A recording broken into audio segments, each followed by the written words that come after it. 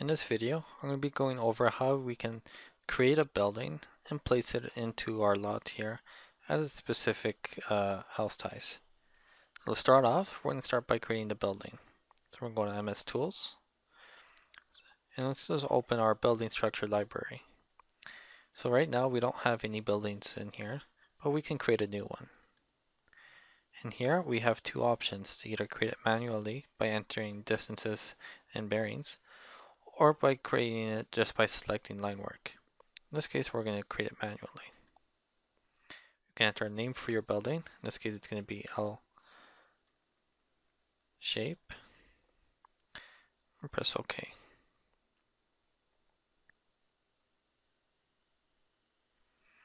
And here, it's going to open up a new drawing called L shape and start and give us just little instructions on how it's going to work. So we're going to be starting from the front right corner here and working our way around clockwise. So let's press OK. And here you can start entering the units. So we're going to be working in meters, and our first segment is going to be a line.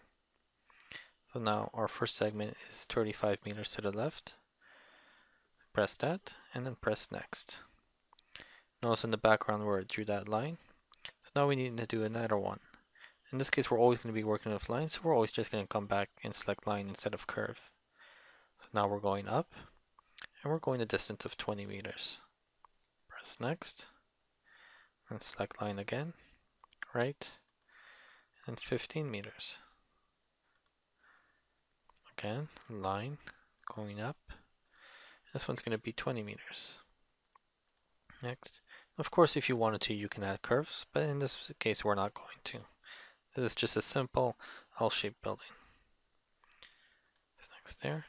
So now, if you move this to the side, you can see in the background where I have my building, where it started on the bottom right, and it went all the way around. Now we just want to close it, but instead of entering in that last segment, we can just click on Close. And then it'll give a little report, and showing the closure error of 0. That's because we just drew it all perfectly here, so there wouldn't be any errors. So we can say yes. Now it's asking for the front. What's the front of this building? In this case, the front was down here, so we're just going to select the front, the red part, which is the front. Select it, press Enter, or right click. Do the same thing for the right and for the left. Of course, you can also just window in all the segments and then press Enter or right click. Finally, the back. So now that we have our whole lot in here, we can click Finish. And that will bring us back to our original drawing. So if we open up that library again, you can see that the L shape is in here and it has the dimensions that we worked with. So now we want to place this into our lot. So we're going to click this drop down and select Place Building or Structure. This other menu will come up here. And it's going to prompt you what building to select. Right now we only have the L shape because it's only in there. And only lot 1 because it's the only lot I have. And you can also give a reference name to your building. In this case I'm going to call it H1. This is more in the case where you're entering several L-shaped buildings into your lots and you want to just reference each one. You can also specify what point numbers to start with. I'm going to do 301.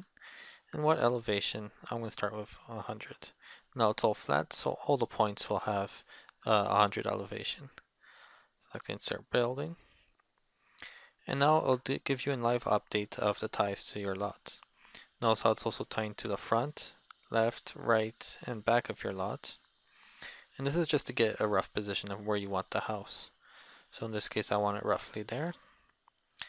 And now a new menu will show up to give it so that you can do your fine tuning. Here on the bottom you can rotate it, either to the right or to the left. And the 5 or 15 times is just to rotate it by higher margins. So I can rotate it like that. And now the fine tuning. The larger arrows here will be the course distance, and the smaller arrows will be the fine distance.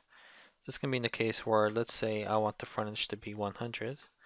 So I'm just going to move the front until I hit 100. I'm just looking at this number down here. And now I need to move also forward 79 mils. So right now the fine distance is working at 10 centimeters at a time. I'm going to switch that to 1 centimeter. And I can click the down arrow here. And notice how my numbers are going down every time I select the down arrow. So now I got it down to 9 mils. I can change my find distance to a millimeter and just fine tune it all the way down so it's 100 meters perfectly.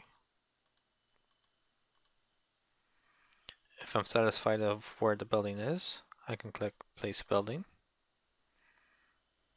And it will draw my building in here, as well as store all the points around it. So if I look at my drawing here, just increase this here, you can see how it stored points 301, 306. So I'm just going to do a rescale.